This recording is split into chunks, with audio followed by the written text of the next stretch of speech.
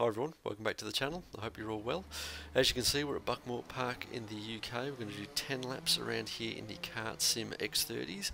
I picked this up on the summer Steam sale purely because I'd grabbed KartKraft about a month ago now, and I wanted something else that I could run around in the X30s with and also get some extra tracks as well. So I've got all the benefits of running the KartSim tracks and also the ones that are available in rFactor 2. So I've run a couple of races so far, and the AI are really competitive in this. It's extremely close racing and pretty intense. A lot of fun, and as you can see, the kart tracks are really detailed too. I believe all of the tracks in this pack are laser scanned as well, the same as KartKraft. Let's see how we go. 10 laps here, and I think we're about to kick it off. Here we go.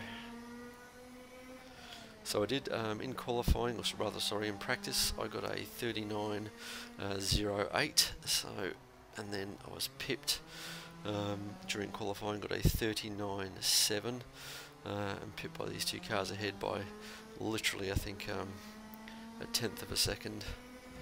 And Sergio Loro behind me was about the same off me again, a tenth of a second off. So all the karts run pretty closely. I do pretty well around here. I've got them set to 101 for skill and 50 for aggression. I'm going to have to get past Yoss here.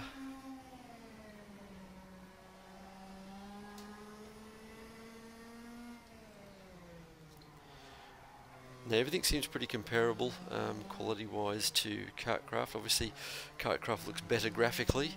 The karts behave in a similar manner to KartKraft, but I think that the KartKraft karts, how many times can I say kart, are a little bit more chatty.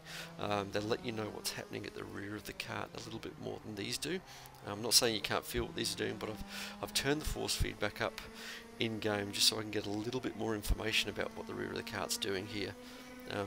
Still able to correct. You can definitely feel when they're sliding like there, but it's just not to the level of KartKraft. Now I would have expected a little bit more from the guys that put this out, because they do offer a professional level kart sim for offline practice in the thousands. So I would have thought that we would have got a little bit more information out of these karts, especially being rFactor 2 as well. But that's my only gripe. I'm having a huge amount of fun racing these, and I'll definitely be running both of them.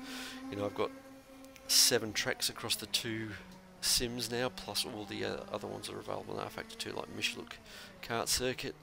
So as you can see, it's stepped out there and I managed to correct it. So all the same things apply, minimal inputs where possible. Everything else is very good, very professional. The sounds are great. Model's great as well.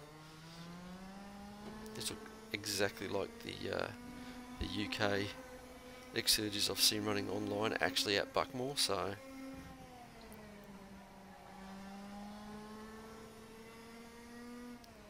oh, mate's blasted ahead. See if we can catch him. Ooh, bogged that down a bit there.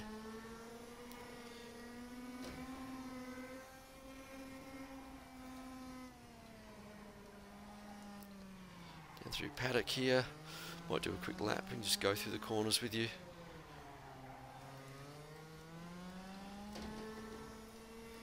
Okay, so over Cafe here, across the line. We come through Conways, through Henry's, which is counted as all as turn 1, then into the first hairpin. Then the second hairpin. Through the S's, try not to cut that one too much, there's a hard curve there. Cut that one as much as you like. And the same again here. That was Symes, and then through Pullman and into Paddock.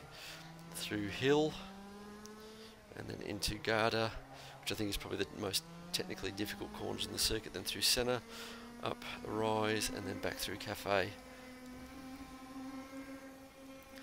And old mate is just flying ahead of us.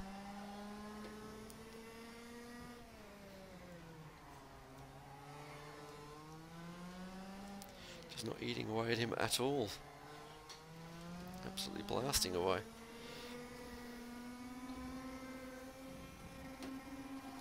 Through Symes and Pullman. Try and get it to turn into paddock there, and through hill.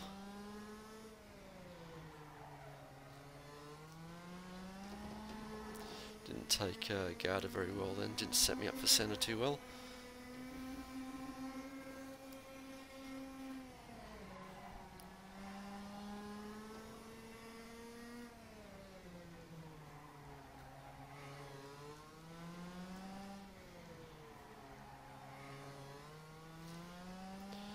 I believe that Buckmore was actually the circuit that Jimmy Broadbent raced in the 24 hours at with a team, and that team won there. So I think that it was Buckmore Park anyway. The pit area cafe and the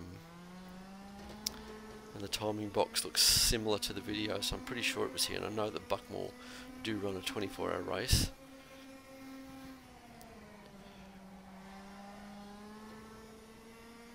Now, having said that there are differences between the way these two karts feel, they're not huge differences, but having said that, I don't really know what an X30 feels like. I've got limited karting experience in the real world. I certainly haven't driven an X30. I hope to do that very soon.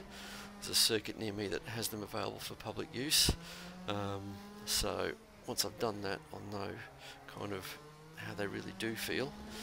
Obviously, the feedback that you're going to get through the wheel of a real X30, especially at a track like this, is going to be a lot greater than I can get out of my CSL Elite.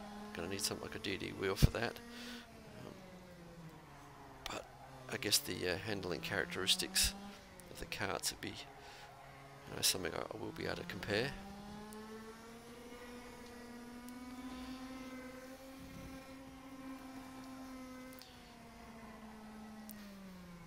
Last time through paddock there and hill, wasn't able to catch the guy in first there, Eldarin, through cafe for the last time and then across the line. Well, I hope you liked that, guys. If you did, please give it a thumbs up, hit the subscribe button and the notification bell, and I'll be sure to upload more content soon. There's 1 day left on the Steam summer sale, so if anybody's interested in picking up 2 really cool kart sims, obviously this is just a DLC for rFactor 2. I know I spend a huge amount of time in RF2, but I would recommend both this and KartKraft, and I would definitely recommend KartKraft above this. Having said that though, they're both excellent in their own rights. You're going to get some great detail circuits in both of them. And if you've already got rFactor 2, then 16 Aussie dollars for this isn't too much. I hope that they update this in the near future. It hasn't had an update since sometime last year, and I'd love to see some extra tracks added to this. So anyway, guys, I hope you enjoyed that, and I'll see you next time. Bye.